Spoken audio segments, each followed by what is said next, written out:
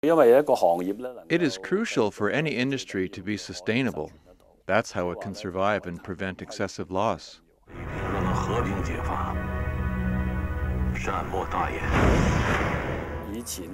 Before we found our way into the mainland Chinese market, it was basically quite difficult for us to produce a movie which cost more than 20 million Hong Kong dollars.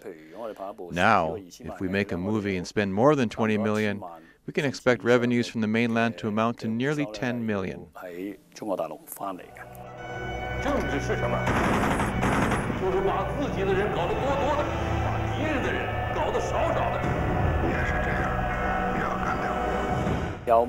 In China, there are certain types of movies that are off the list of those we can do in co-production with our mainland counterparts.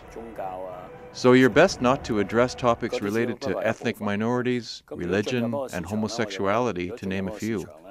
But to tap into any market, I believe that more or less you must follow that market's rules and regulations.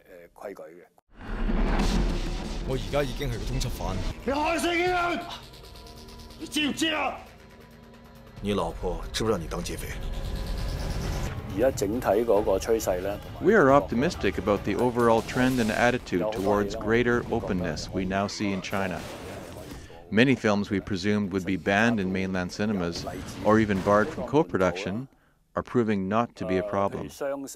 For example, take the films Protégé and Confession of Pain. Protégé was about a drug dealer, whereas Confession of Pain was about a killer and just how bad a person can become. All this content was allowed on screen.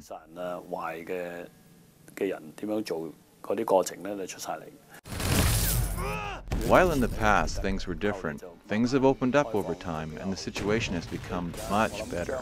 I believe this process will continue in the future.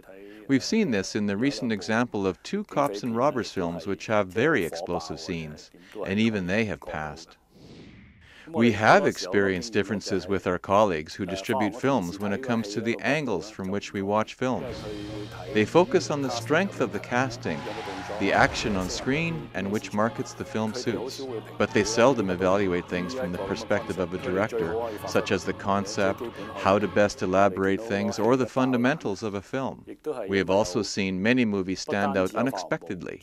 This was due to the fact that we are not only relying on the distribution department, but also because our people offered input in terms of production experience or creativity.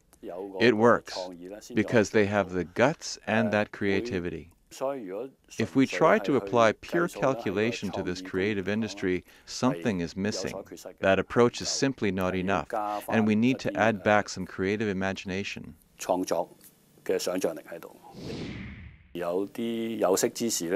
Many in our industry who have returned from working overseas seem to believe that a movie that's good at the box office must follow the Hollywood format.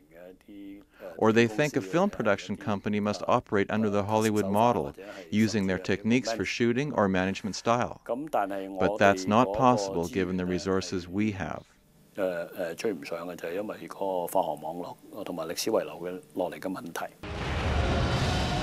Another school of thought believes we should produce movies that we think are good, and they say the sort of film we would like to watch and our audience wants to see can go further into the outside market.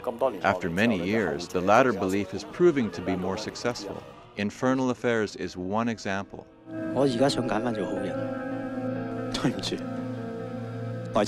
I think we have to stand by our uniqueness. We should maintain our flexibility, but should not allow any one business model to awkwardly rule the industry.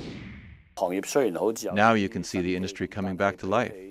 But compared to the 1980s and the early 1990s, there's still a big gap.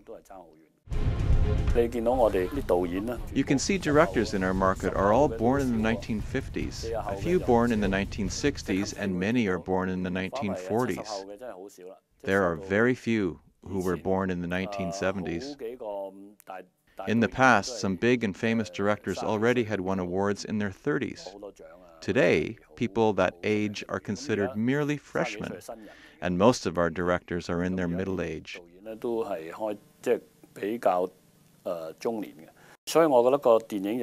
Therefore, the movie industry must be responsive to the market. Once it does that, it can survive. This industry will then attract new blood, And after training and development, they will gain the know-how and talent and become part of the industry.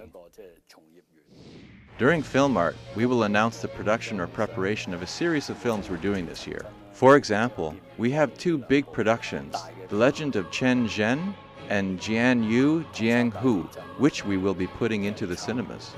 We're also participating in Tangshan Earthquake. We'll also be trying on some more alternative themes, such as love in a pup. So we are paying attention to the markets, including the China market, as well as what we consider the Hong Kong local taste, or those very alternative themes. Now, these may not be co-productions, but we'll still bring them to the screen.